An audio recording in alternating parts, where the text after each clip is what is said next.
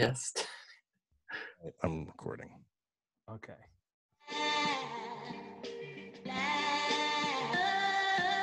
Uneducated, unfiltered, unhinged. This is the Mangina Dialogue. We at it again with your host Nick Scopes and the Gregolicious. You know how we do, cause you know we keeping it gangster and silly.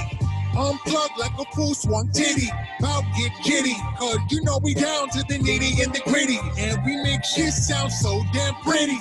Yeah, cause this unhinged comedy. And right now you're in the mix, so get ready, cause we about to get it poppin', and we ain't stopping. I'm educated. Hello and welcome to the Mangina Dialogues. I am your host, Nick Scopes. I'm the Gregolicious. I just realized our guest today is the father of five. I am. Poor, exhausted man. Seth J. King. We didn't even warn you about the song, I just realized. Yeah, I totally forgot. We just played it, and I'm like, fuck. No, I like it. I've heard it. It's good. You're good. You're good yet. Yes, I'm good. So how you So doing, man? Are you I'm guys good. all locked up together? Yes, we are, and it is a crowded house. Yeah, what's that like with 7 people in a house? I mean, how long have you guys been locked down? You're in Utah, right? Yeah, it's been I think about a month. We've been plugging away at our homes, but yeah, it's 7 personalities and it's madness, and a range of ages. So yeah, how is this virus thing out there? And like, are you guys a lot of cases like we have out here? I haven't heard that much about Utah.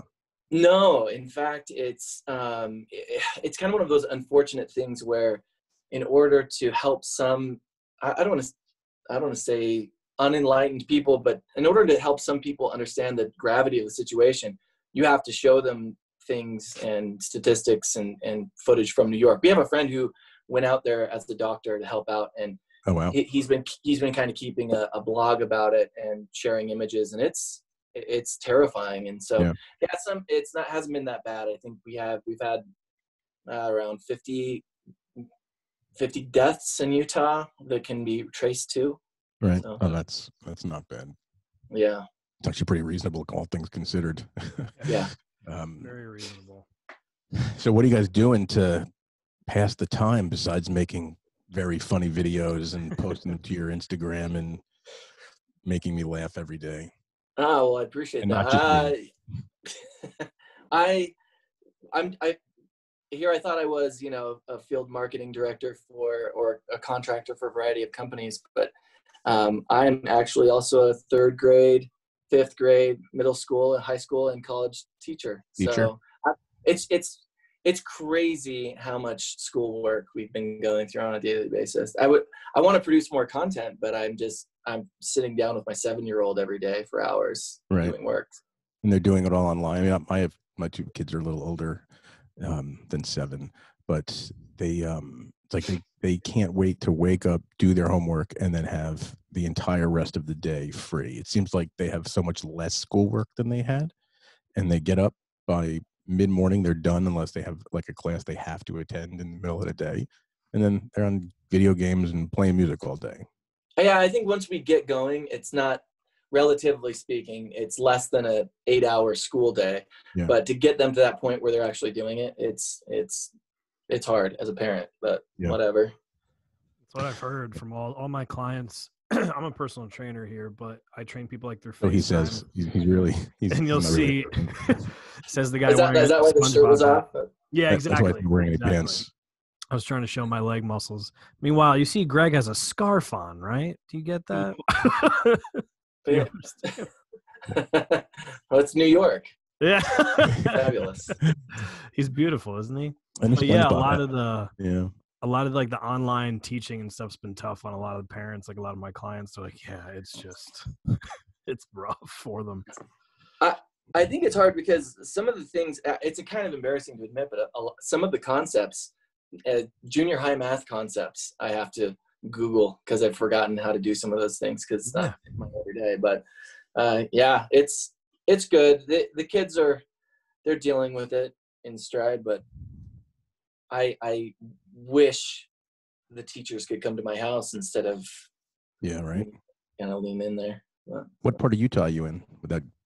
Salt Lake Valley. So yeah, beautiful. northern.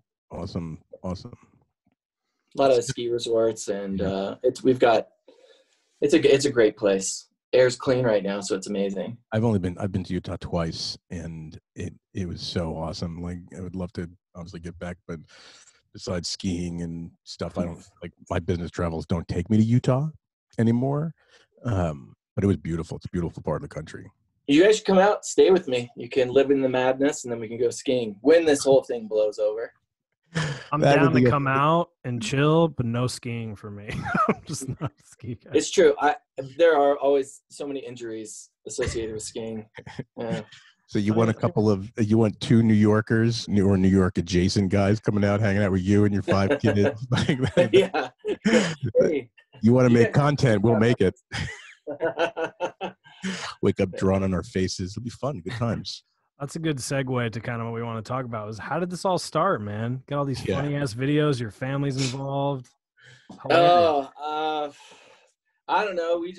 We're kind of unorthodox parents. And we do whatever we have to keep our kids motivated and smiling through, I guess, normal, but difficult life circumstances. So I don't know. We're just, we're weirdos pretty much. My wife and I, and we enjoy making our kids feel uncomfortable because they make us feel uncomfortable. So, yeah, I have to tell you, when I came to be familiar with your Instagram account, it was from my wife, who was like, you have to see this. He is killing his kids. And I'm like, what? What do you mean he's killing his kids? I don't want to see that. She's like, no, she's like, he dresses up in these costumes and takes them to school and freak out. And she's like, that is amazing. You must see this. So I of course watched it, and I was like, that is amazing. Just the level of what you go to do that, to embarrass and make your kids uncomfortable, is sensational. Every parent has to love watching that. I only can relate it to my son, my oldest son, who's 16, and he'd kill me for saying this, but he's the most, like, he would be the most uncomfortable in that scenario of anyone in the world. Yeah. Right? Like, is so conscious of anyone being like, all being the center of attention, and people like being like, oh, your dad is crazy. What's the matter with him? So I love it. I would love to be able to do that. But what are your kids? I mean, now your kids are in a lot of your videos, and they're hysterical. I mean, how did they take that? Like, when you started doing that to them, and like they show up in the car and you're dressed in crazy outfits on taking them off at school. Yeah, well, it kind of started. Sophie was having some real strong anxiety the morning of her first day at a new school, new junior high, which I hated junior high. It was the worst experience ever. Yeah. Sucks. Yeah. Everybody's at different, maturation ages. It was awful. Anyway, she was she's very high strung. And so you could see on her face how hard she was taking this new change. And I just went in and grabbed a hat that I had made for a friend for the Kentucky Derby party that he was going to. It has like flowers on it. Top hat, and then I put it on and I started singing songs as if I was alt world Willy Wonka. I called myself Philly Wonka, right? And from there, I made up some songs. I just, all under the guise of let's get her to smile on the way to middle school. Picked up her friends, we had some fun, laughed a little bit. She leaves the car smiling, and posted that video to my stories. And a lot of people were like, "You should do this tomorrow," and I'm like, "Okay." And so I just kind of ran with it. Yes, and, I mean, it's pretty amazing. So is that like what drove the growth of your Instagram? I had like 100,000 followers from writing stupid notes, excuse notes for why my kids were late. My eldest daughter, who, is now in college, she was always late in junior high. And so I'd write these ridiculous excuses. And that garnered a following. And then the carpool antics furthered it, I guess you could say. Right. So that's how the whole thing started, with all the notes that you were posting. Yeah, that's the weird, I guess, handle on Instagram, late notes, but whatever. Any of those did she actually take into school? Yes. I made her take all of them into school if she was ever late. There are a few that I wrote just kind of as an homage or, whatever. But every time my kids were late and I could see the writing on the wall, I'd have notes ready for each of them. And I'd just be like, oh, please excuse Carson for being late. And yeah, anyway. What was the reaction from the schools? I got a call because I'd put my number at the bottom of the notes, at first. And I would get calls and they'd say, did you really write this? And I'd be like, yeah, I really wrote that. And sorry, she's late. And they'd laugh. But, oh, it's funny. Thank you. Made our day type thing. But the attendance office people or staff members are usually pretty cool. Yeah. Are you going to do anything with these notes? I mean, there's so many of them. There are a lot of them. I have them all. Like they were, oftentimes I'd, ask them for them back. And so they would give them to me back. Sometimes they have little stamps on them with the attendance office thing. It's fun, but I have them. I have pictures of them. I don't know. I don't know what I'm going to do with them. Maybe burn them one day ceremoniously. Oh, that's a great book, dude. That's a very good book to put out of, people put out their diaries and all of that stuff. Like it'd be hysterical to put all these notes out in one collection. Yeah. I mean, that'd be fun. I have note writing has kind of been my love language for my kids anyway. Ever since that, it became kind of my way of expressing things to them that, is hard for me to do, face to face verbally. I'm a little bit of a, social weirdo. So anyway, you wouldn't get it from the videos. Yeah. I just kind of lean in on those. I'm like, whatever. I'm already neck deep. I might as well plunge all the way. Do you have an improv or performance background at all? We know you were an athlete. We talked about that off air. I was an athlete. I loved musical theater. I always have, but I didn't really learn to be. I was one of those kids where I watched theater in high school, but I'm like, I really want to do that, but I was so afraid of the kind of the social, I guess, stigma. Whatever would come back to me on that front, because I had athlete friends, right? Same. Yeah. And so I always appreciated it, always really loved the performing world, but never did it. And then I married an actress who she did a lot of things and was going to go perform on Broadway. And then she fell in love with me inexplicably, and she stuck around. But she one day she was doing a community theater production, and she said, you should come along, just be my support. And I said, okay. And I went along, and she knew the director, and the director called me in, and I'm like, oh, this is probably normal. And I'll just sit here and I'll support her. Just me being in the room is probably helpful. And I went in, and she said, now, Seth, you sing, and you do this little line. You hold, and I said, no, this is for Angie. But she kind of wrote me into one of her community theater productions, and I loved it. I was a cop, I was in the ensemble, and I thought dancing and singing on stage was hilarious and fun.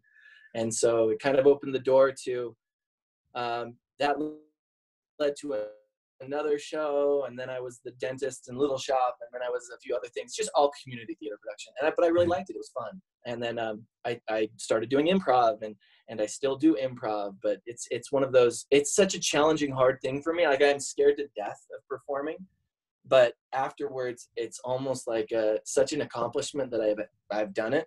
Yeah. It's different, like playing sports, getting up to bat and succeeding there. It's kind of like I did that a lot. And that didn't have its same, but this is always challenging for me and very difficult. So let's talk about your baseball for a second. So where'd you go to school? And I went to a few schools locally here in Utah. I wanted to go to Arizona State or Texas, and I had a few opportunities, but my dad was very sick at the time, so I stayed local so he could come to the games because he was in a wheelchair at the time. But I played at BYU here locally, and that's why I have kind of an association with the university still. My daughter goes to a school locally that I also went to UVU, so UVU, then BYU, and then played for the Padres organizations. How long did you play? How long did you play for the Padres? Just a couple of years while I was injured myself shortly after starting. So farm. Yes, yeah, farm system. I never made it to. That would have been great, but I didn't. Did you play with anybody that I'm sure you did play with guys that got up to the big leagues? Yeah, Jason Bartlett, who was a World Series winner with the Devil Rays. A few others who've made it and succeeded in different ways in their own right in the big league. But it's funny because some of the I guess most highly recruited or highly drafted individuals that year never ended up making it, which was interesting. But big money for nothing. Were you drafted? I was a senior sign. So just right out of out of college. Pick me up. Free, basically. Yeah. Free. Baseball. Baseball. Baseball's tough, man. That's like one of those sports where you could, I mean, there's stories of guys that get picked first and second overall and never see a professional field. It really blows my mind. I had no idea. And the draft is like, where they draft like 1,200 players or something like that. Yeah, I think the madness about baseball is there are usually 6 farm teams, all with 30 plus players, and they're all trying to make a 35, or a 40-man roster, 30-man roster to play at the big league level, where, in order to earn whatever you want to call it, tenure or get the pension, you got to be in the league a set amount of days, and oftentimes they'll send guys down right before that. They eclipse that date so they don't get it's such a game and such a business, but it is a very competitive one. It's not like the NBA has, I think they have the G League or whatever, but it's a lot fewer competition, I guess, fewer people in the competition. The thing with baseball is that, because there's so much obviously there's so many farm teams, and the likelihood of getting paid is so slim, unless you're a first round, second round draft pick, that you're in it for the long haul before you really be, making money playing baseball.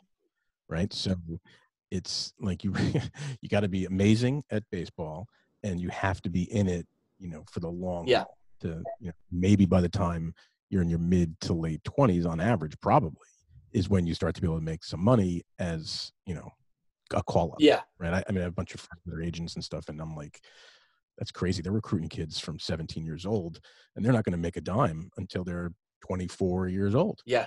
23 maybe. And it's so interesting because there really is baseball. There's so much parity regarding the talent really at the major league level. There are the phenoms, obviously, you've got, and everybody knows who they are. They're usually the people at the All-Star game, but for the most part, the talent level is pretty, it's who can stay healthy. Yeah. It's who can stay, psychologically strong enough to kind of go through year after year and the ups and downs of baseball, and keep their head up. Yeah. But it's a beautiful game. I have a hard time watching it now on television just because I don't have 4 hours every day to devote to it. I know, same. I love it. You love it? You still love it? I still love the game. I think it's beautiful. I will watch October baseball, and I'll watch, I'm a big Cubs fan. I have been my whole life. So anytime I can watch the Cubs play, I usually, I'll catch a few games, make sure I watch them start to finish. But I usually just check the highlights and what happened in the games afterwards. Yeah, me too. It's so many. I played fantasy baseball for the first time ever last year. Oh. I'm not even really a big fantasy sports player, right? I've only ever played fantasy football. I played fantasy basketball years and years ago when it was in the USA Today, and you had to use to fax in your lineups. Like that's I remember that. And so I had a friend who was like, "Oh, you want to play fantasy baseball?" And I'm like, "Yeah, I've never done it for sure." Right. So I entered this fantasy baseball league, and it is a full-time job playing fantasy baseball. Right. Yeah. Nobody told me that. No one told me every single day I got to go in and set lineups and check stats and injury. Like literally, like I'm the general manager of the freaking New York Yankees. Every single day, I won 17 games throughout the course of the baseball season. Oh, that's hilarious. It is a full-time job. Yeah, and then they invited me back, and I'm like, guys, I had a stroke and the most anxiety I've ever had in my life last baseball season, and I didn't watch one professional baseball game. Yeah, that's so true. That's hilarious. It is so much management. I'm with you. I did it once, and that was it. I was like, that was good. You really need to be committed both, to the sport and mentally to play fantasy baseball. Absolutely. That's awesome. Any of that stuff, though. Any of that stuff. So you said you still watch a little bit of baseball, but like is a part of you, 'cause I have a buddy who he bounced around. He played in the NFL for like 3 years. Yeah. He doesn't watch football anymore at all because he's kind of, I don't want to say like, I guess heartbroken is the word, or he's kind of like, I'm done with it. Are you like that at all? Or you're just like still enjoy it, still able to watch? That's a good question. I love it for the beauty of the game and the strategy behind it and the reminisce kind of aspect of it. when I go to a game, anytime I go to a live game, I think my struggle is there's a little bit of ego still too much to me, where I will go to the game and I'll be like, I can do that. I'm better than that guy right now. Like, here I am, a 42-year-old guy. I'm just like, yeah, I would have legged that out for a season or whatever. Just dumb things like that. So it's probably my ego. So I have a hard time for that reason. And I can still throw, and I can still throw pretty well. But yeah, so there's that I can do that aspect of it, and then there's also a little bit of heartbreak, and it's just the time. I mean, you watch a soccer game like FIFA or the Bundesliga or Premier League. It's 90 minutes, and you've got a little bit of a break, but you can set your watch to it. You're like, unless this goes. But for a baseball game, I mean, 4 or 5 hours is typical. To the ballpark, watching the game, back from the ballpark. It's crazy. So, what position did you play? I was a shortstop. And then when a better shortstop came, I started pitching. So they're like, oh, he's got a great arm. We got to find a place for him. So it was nice. But, damn, so you were a pitcher, huh? Yeah, I had a little bit of everything. I was kind of a utility guy for a while, but I had my eyes set on being Trevor Hoffman's replacement, but whatever. Can you throw 97 miles an hour? I could back in the day. 98 was where I topped out. So. Wow. Shit. I was a knuckleball pitcher, also a shortstop, but I pitched knuckleball till I was through college, and I topped out at about 60 miles an hour. Hey, those guys have the longest life in the big leagues. I know, that's exactly what. So my dad was a sports agent, right? So growing up, he mainly worked with football players. Those were his main clients, was football players. But he had a few baseball players, and from a very young age, he told me my best shot at becoming a professional athlete at five. I was in the mid 5 feet range. Now I'm 5'9", like on a good day. He was like, "You got to be a knuckleball pitcher." He's like, "That's your only hope." He's like, "You got a good bat, but not a bat that's going to get you anywhere." He's like, knuckleballs. So he taught me how to throw a knuckleball since I was in like the 4th grade. And I just threw knuckleballs, and that's it. I threw a knuckleball, and then I threw a little bit faster ball, and that was it. That's all I had. But I did pretty well. A lost art. Yeah, it's a lost art. If you can do it, those balls move like wiffle balls. It's crazy. And then what if supportive dad? He's like, hey, I'm going to recognize some limitations maybe physically, and we're going to lean into what we can lean into. I like that. It was good advice. And I mean, the thing, if you throw a bad knuckleball, the ball's going 600 feet, right? Yeah, that's true. I had that happen many times. But I love that. How are your shoulders holding up? Oh, I wake up most days, and my arms are numb for the first few hours of the day, just because of the shoulder. Yeah, me too. Actually. Yeah. And then it gets better as the day moves on and as blood starts flowing to that area. But yeah, it's not the best, my shoulders, but you sacrifice that part of your body, I guess. I can't imagine what it's like for football players. Like, to hear some of these linemen who are in wheelchairs a year out of the league, it's crazy. So I have it easy compared. Yeah, I know. Again, bring it back to my buddy who played in the NFL. He was offensive lineman. He's 29. He's had like 2 knee surgeries already after football. He's had to recover from them. Jesus. And it's just going to keep happening because he works out very hard still, and it's just, he's a big dude. So but he's also in good shape, right? So a lot of linemen get out who are, I read a stat a few years ago that there was only 4 linemen in the NFL that were under 300 pounds, right? And in 1992 or 91, the early 90s, there was only 4 that were over 300 pounds. Yeah. That doesn't surprise me. It's crazy how the game has changed. But now, any athlete, when you come off of that conditioning cycle, if you're not committed to that, you're going to balloon. And, you look at a lot of these linemen. I mean, look at Michael Irvin, he's put on probably 100 pounds since he stopped playing, but a lot.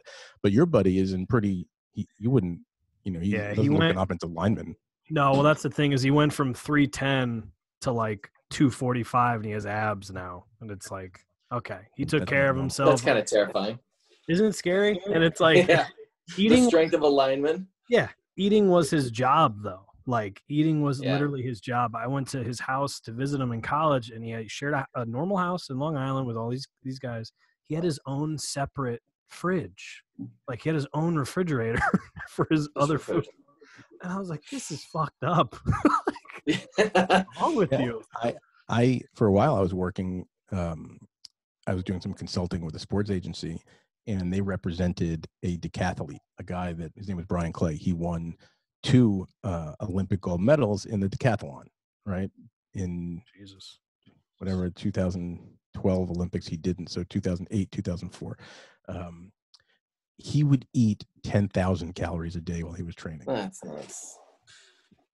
And he was rail thin. You know, I mean, unbelievable shape, eating 10,000 calories a day. Insane. And I watched him like sit down and eat like hamburger after hamburger after I mean, I'm like, that is insane.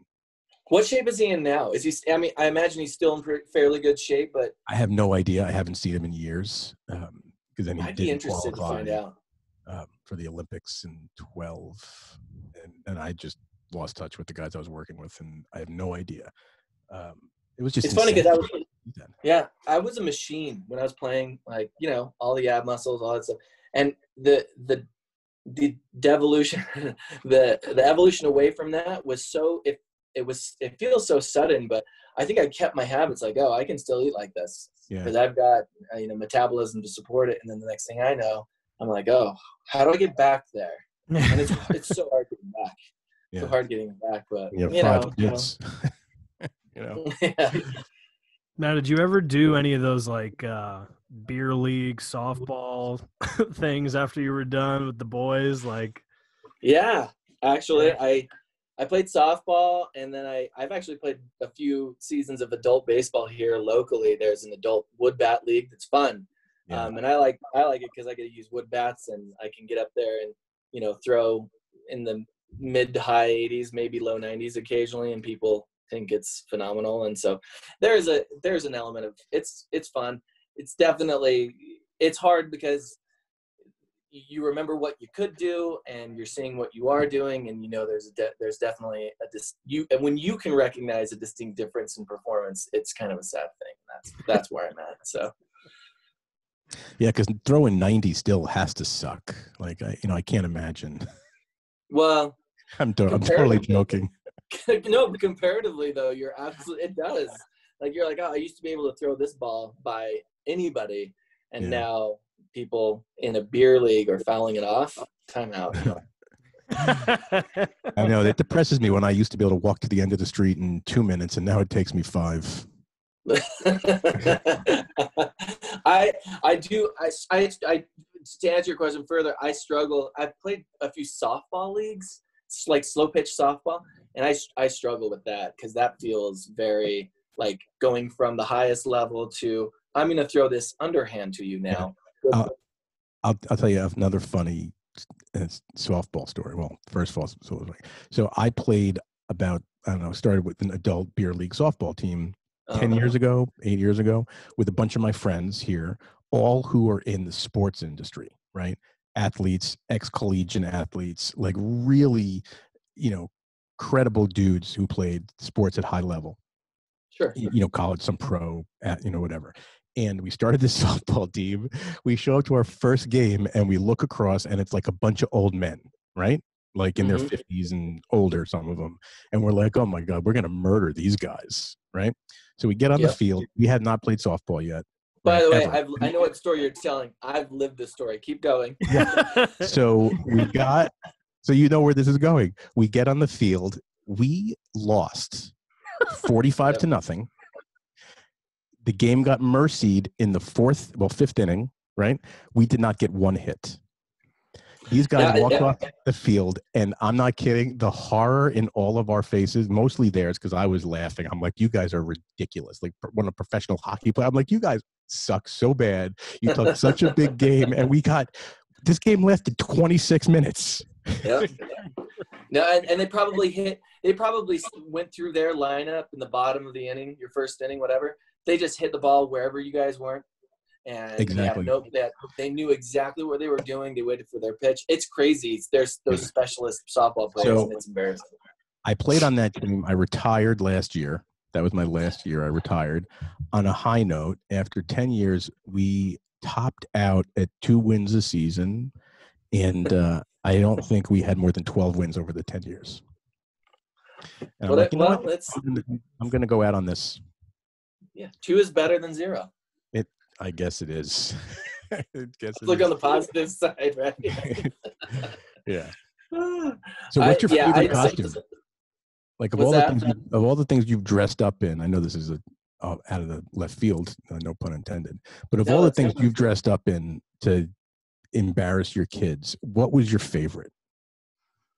Oh man, I feel bad because I was saving so many good ones for when it became warm again, when the snow was melted and we're back in, springtime weather. We had some really fun things planned, but I love I can tell. I've asked the kids, and like, which one was your least favorite? Which one was your favorite? I like doing anything that makes Sophia, my daughter, as uncomfortable as possible. She hated. I did this one where it's like a play on Mary Poppins, and I have this prosthetic nose. It's awful. I look like my grandma, actually.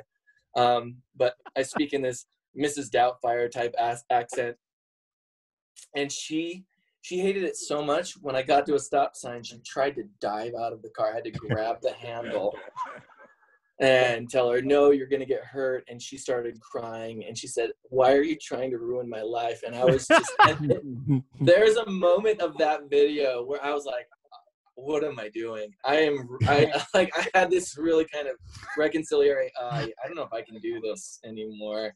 And then later on, her temper died down a little bit, but she was livid. I think it was because it surprised her. The way we planned it was my wife started driving, and I pretended like I was sick. So Sophia came into my bedroom and said, Dad, are you driving us to school today?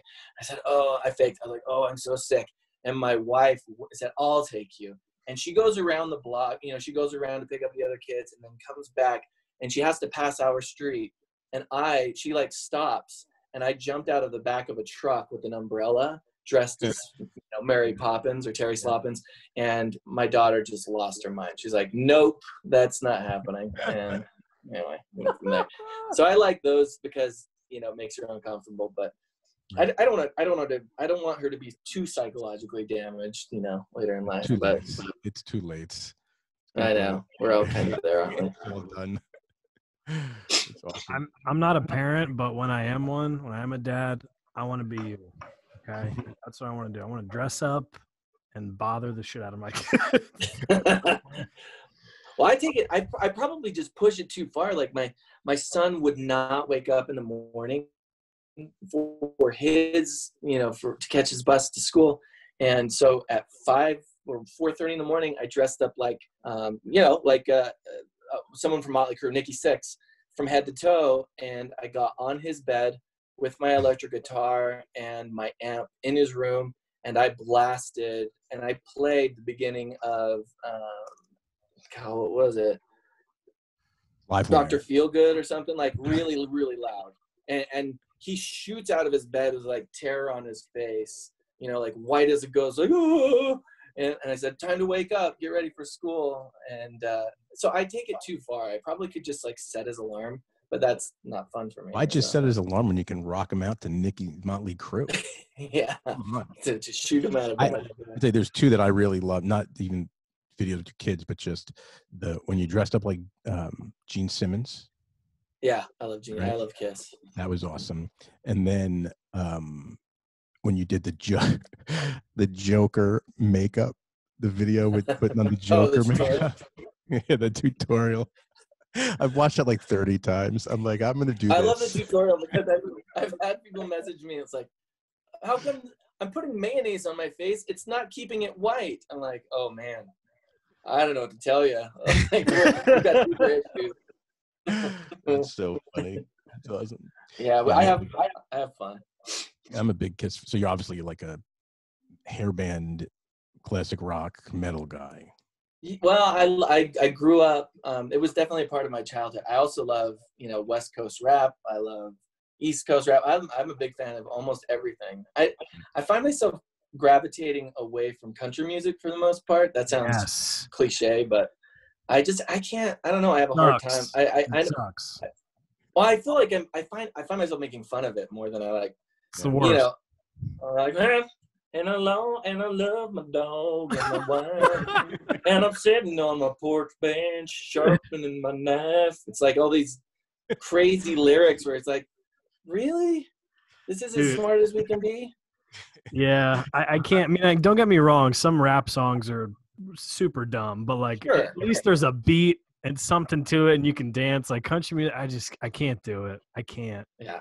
Only when people ask me what I like from music, I'm like anything, literally every and anything except country music.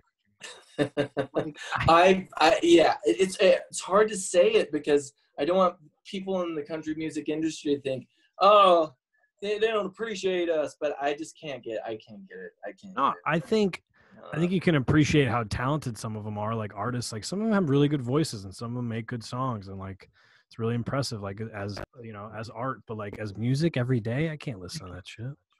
Yeah, there's a song in particular that comes to mind every time I think of country music, but it literally, the lyrics are like, it's what I like about Sundays, napping on the porch swing, you laying there next to me. It's like, what? That's Florida Georgia Line. It's gotta be. I don't know what it is, but I was like, this cannot be real. And then my friends were like, yeah, this is a real song. It's a great band. Leave it alone. I'm like, okay. I remember in college. I remember in college we this is back when you had to make CDs. Our whole townhouse we lived in was 8 dudes in a house, and everyone had to pick like 3 or 4 songs to put on this CD. And we have our night, like Lil Wayne was big back then, so like there was a lot of that on there. And everyone, 8 guys each got to pick about 4 songs. Then that song Chicken Fried came on. Brown band. And it just stopped, and I looked, and I go, who the fuck picked this? Like, it was one of like, yeah, it was our nicest roommate. I still love him to this day. He's the coolest guy. But he's like, oh, you don't like this song? I'm like, dude, you're killing me here. The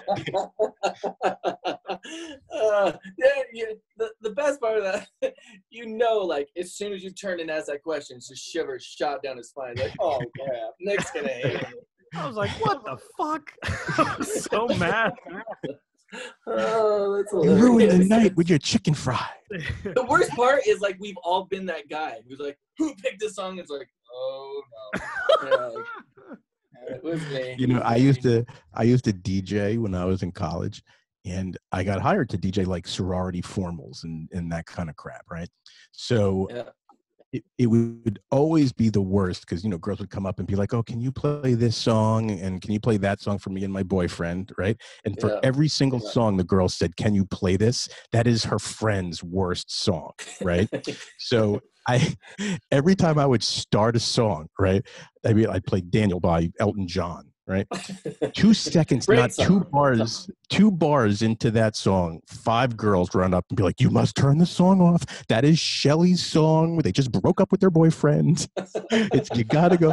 And it was the worst. And so I felt that every other song that I would ever DJ. It's like, the DJ sucks.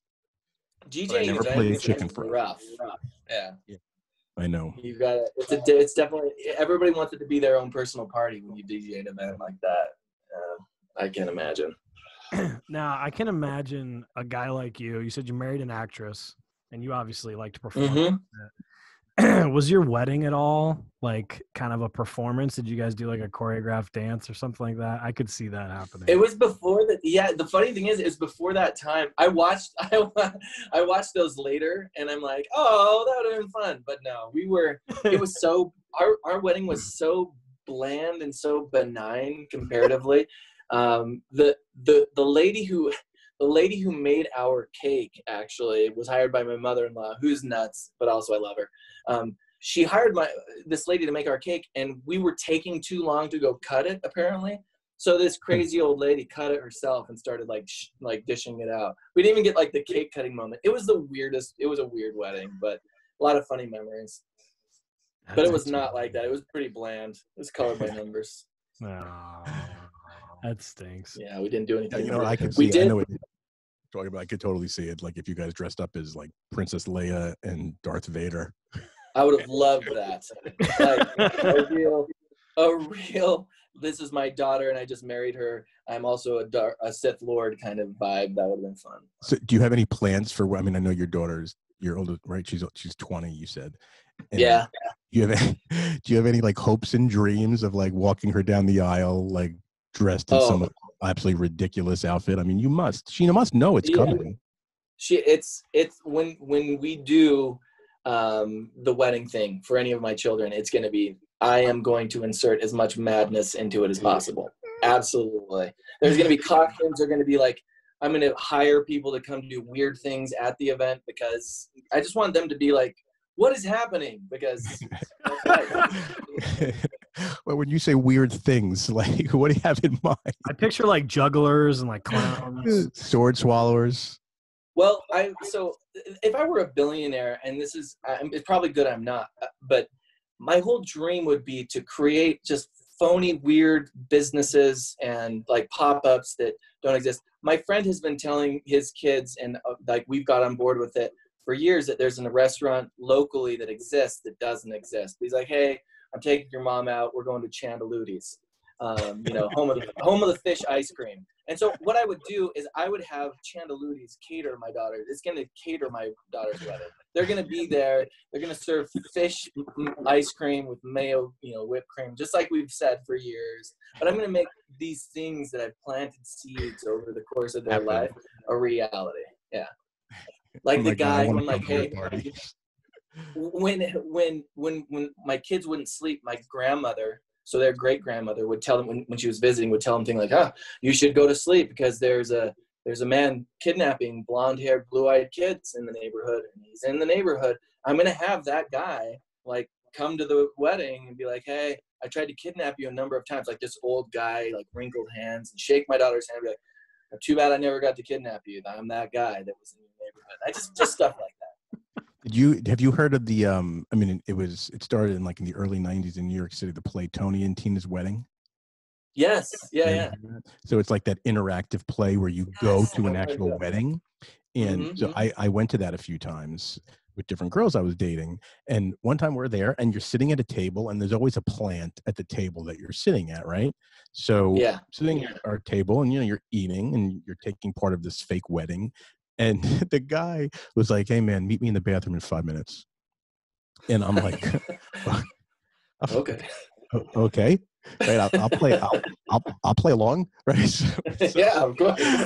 So I go in the bathroom and like 5 minutes later, and it's 4 guys who are from the family, right? And then me in the bathroom, right? And they all start arguing with each other, and I'm like, holy crap, I'm gonna get in a fake fight in the bathroom. And then the fight, that kind of like argument ends. It's like typical Italian, bros going after each other, and they start smoking pot in the bathroom, right? And they're like, hey, you want to hit off of this? And I'm like, this is a play, right? It's a joint. Like, what is going on here? So I'm like, no man, I'm good. Like, so that's exactly, like, I want plants everywhere. I just want it to be madness. I want it to become a performance piece like that. I wanted to go to that so many times, and it just never worked out. It was always sold out. It was awesome. It was fun. Well, I want to come to those weddings when you have them. I'll invite you guys. You guys could be 2 of the plants. Definitely. Yes, definitely. Dude. One of you could be my ex-lover from college. I don't know. Nick. We could do That's Nick. That's definitely Nick. Okay. He'll take that role, no problem. Look at him. Look at him. Nice. Nick wears some chaps, some assless chaps. He's wearing them now. Perfect, dude. God, this is my new favorite interview. This is the best. You're talking his language. Wow. My I don't know. I always like to make real life situations as uncomfortable as possible for as many people as possible. My sister's wedding. This is a great wedding story. I went there. My wife, we're all at this dinner. Everyone's introducing themselves. The bride and all of the wedding party is at the front table, like they are, and the microphone's being passed. Everyone's introducing themselves because I think there are 100 people there, but it's quaint enough that everyone gets a chance to kind of tell who they are, how they're related to someone in the wedding party. And the microphone gets to me, and I just so happen to be at a different table than my wife somehow. And so I'm sitting right next to my burly uncle who looks a lot like Jake the Snake Roberts, if you can imagine. He's burly. He's got a mullet. He's got the Fu Manchu mustache, and he has been out in the sun since he was, 0 years old. So he is leathery, and he looks like Tiger King, but burlier, bigger, more muscular, and tanner. And so he's sitting there. I get the mic first, and and this is a very conservatively religious group. And I look right at my sister in the face, who's kind of like, oh crap, what's going to happen? And I look down at my uncle, and I kind of stroke his mullet, and I say, hi, I'm Seth. I am Ashley's brother, and this is my partner, Kevin. And then I sit down, and her face, and because her in-laws are like so uber religious, it's not even funny. They went white as they were white as ghosts, and it was the best wedding party I've been to for a while. So well, you got to top it. I know. I'm gonna top it at my own kids. Police show up and they arrest me for some trumped up, some fake charges, whatever. I wanted to be memorable. Oh, did you hear at Isabella's wedding? Her dad got arrested for I don't even know. I think he had cocaine in his car. All fashion the kilos of cocaine with flour and whatever, and put them in the back of my car. He got caught in the handicap stall with 2 guys from New York that he invited here. Yeah. And I think they were smoking something. I think it was members of the family. Mafia family. Yeah, exactly. Oh man, well, dude, you guys sound like a trip and the most fun people to hang around with, man. I mean, it's obvious. We have fun. Yeah. We have fun. We're also, I think it's overwhelming for some people, but we have fun. Yeah. Well, these days, the more fun you can bring into a day, the better. Live healthier. Yeah, that's true. How's everyone out there? Are you staying safe, staying healthy? For now. Yeah, doing what you can. Trying to stay sane and eat and stay somewhat busy. But there's not much you could do. We can't. I know. Nothing. Walmart, Target, and the grocery store. That's it. Yeah. It is weird because hobbies become difficult to maneuver as well because nothing's open to, I'm making puppets because the madness continues at my house, but I don't know if you've noticed that, but. Greg, you should send him our video. Yeah, we have our theme song is actually performed by 2 puppets, legit puppets. Yeah, well, please do. I will. It's our video that broke the internet, at least in my house.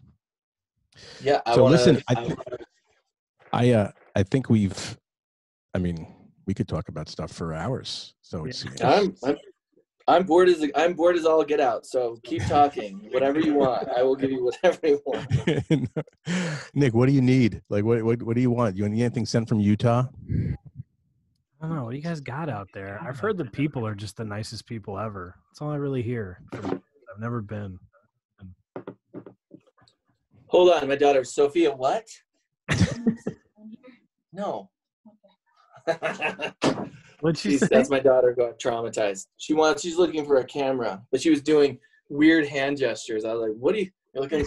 I don't know. A robot? I had to find her. She finally just had to say it out loud. Anyway, people in Utah are nice. Did I hear you say there's a kind of a mindset that we're nice out here? I've heard, I listen to a lot of comedy podcasts and they talk about the club out there. I forget the name. And they just say how the people are just like the city, Salt Lake, all that stuff is so beautiful. Everyone's just so polite. Yeah, I mean, there is a politeness. I think it's a pretty. There's also kind of a fake niceness. Yeah, I think there's a suburban niceness too. As long as my grass is greener than yours, I'm going to be nice to you, type thing. That sounds pessimistic, but it's everyone's very kind. It is a great place to live and to raise children and a family. But I love the East Coast. I love the kind of blunt honesty that comes with you know, just people telling it how it is. I love working with people from Boston and New York, and anyway. Yeah. Boston. It probably gets overwhelming when you're there, but yeah, I loved Salt Lake. It was great. It's great. Well, I mean, it was weird, like going out to like the bars and places. I forgot what it was. Like there are weird liquor laws here for sure. Yeah, very weird liquor laws. Like you had to pay every bar you had to be a member in, but you could. I don't know. It was weird. It's like a free membership. Yeah, there is you know, the dominant religion out here kind of has a stranglehold on some of the laws, and it makes it very nice in some ways, and then for people who aren't a member of that religious community, I think it's frustrating for them. But I get it. And it didn't bother. I mean, it wasn't anything. It was just weird. It's like, all right, we just call it a cover charge. Yeah, exactly. You know? So you still got to walk in and buy a beer if you wanted to buy one. You know, it's not like you can't. It was like, I forgot. Yeah, it was some kind of dry laws, but everything was memberships. It was. And they do really for the membership, but don't they just scan your license and then you can go in and like sign your name to something? Something like that. You had to buy like a bracelet, and I'm like, well, if I come back tomorrow, do I need to bring the bracelet? They're like, no, you're good. I'm like, oh, okay. I was like, I don't understand. But you didn't have to do that at restaurants, so it's only like a club bar thing. Yeah, at restaurants they have to hide the bar from you now. I guess it has to be like in the back or somewhere, or a different room. I'm not. It's again, Jesus. Don't understand it. Oh, anyway, what any suggestions for me? Any costume suggestions? Because right now I'm just spinning my wheels. Costume suggestions. My God. Dress up like Matthew McConaughey and Magic Mike. Okay. That's the one that made the kids the most uncomfortable, is when I was the New Year's baby and I was in a diaper and the whole time in a top hat. They were like, afterwards, one of the kids came over and said, "Hey, that was really weird." It just kind of like stone face, like that was really weird. That made me feel uncomfortable. And that was the first time I was like, oh, I've damaged someone outside of my family to a point where they had to bring it up to me, and I felt bad about that. Have you done a zombie yet? Like Walking No, Dead? it was, so one of the big ones that was planned for the spring was a zombie apocalypse, and I was going to have a bunch of people, the kids were going to have a gun and like shoot some zombies or whatever. I also had planned a convict bus, like a real prison bus pulling up with a bunch of convicts in it. And they had to go to school with these convicts who were going to break out into musical, song, and theater on the way. And I was going to be one of the convicts dressed in full disguise.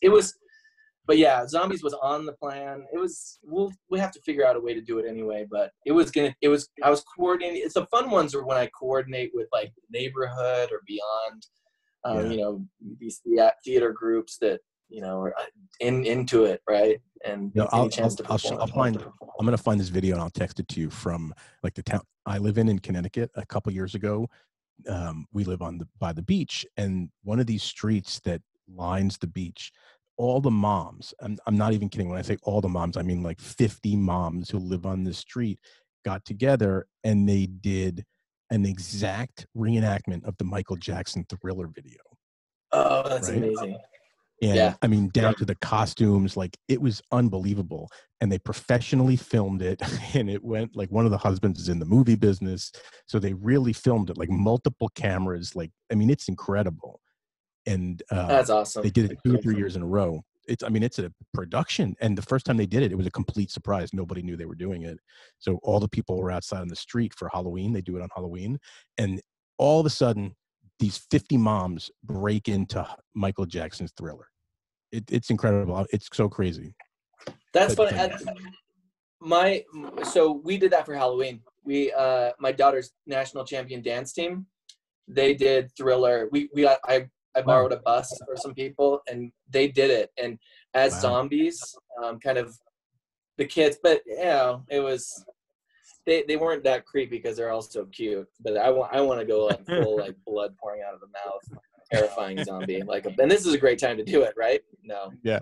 Couldn't be more perfect. You could do the I mean, there's so many you could do out of like classic movies, you know, like Ghostbuster. You could be a Power Ranger. Ooh, that would be a fun costume. Yeah. Super tight motorcycle helmet. Nick will come we up have with fun with it. I don't know. I'm planning when school starts up again. I'm starting up again, so I've got a lot of time to plan. So any suggestions are welcome. Oh, Yeah. dude, we'll let you know. There'll be plenty. Nick's will probably not be clean, but you know, take them with a grain of salt. Listen, Magic Mike, I have no problem like pulling up to the elementary school because I'm going to do elementary school next year as well. I get to drive my other kids.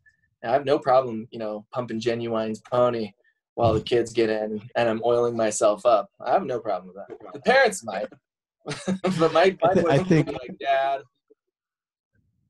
I think you just made a new best friend. You and Nick, you're going to be quite the couple. Can't wait. You guys should TikTok together. Yeah. When I dream at night, that's the first song that plays. As soon as my dreams start, it's wow, wow, wow. And I was like, oh, yeah, it's going to be a good dream. Yep. Yeah. Yeah.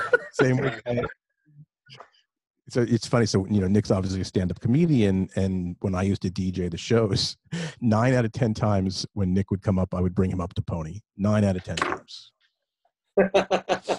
That's awesome. Love that. Always start to strip tease. It's great. All right, man. I think we got a wrap.